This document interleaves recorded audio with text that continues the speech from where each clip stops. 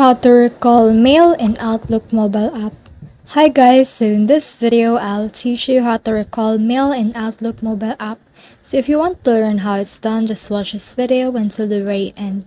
This is pretty quick and simple, so let's go. So to do that, what we need to do is to head over to our Outlook mobile app.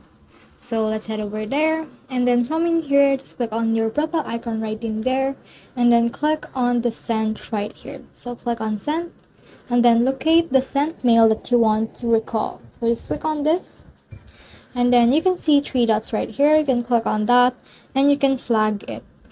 Another thing that you can do is to just click on this another three dots right here. You can move this to a folder, and then to a folder you can add in another folder. So let's try to add in another folder, and let's call it recall, and then click on create and move, and that will be moved to that folder, which is the recall folder, which is right here.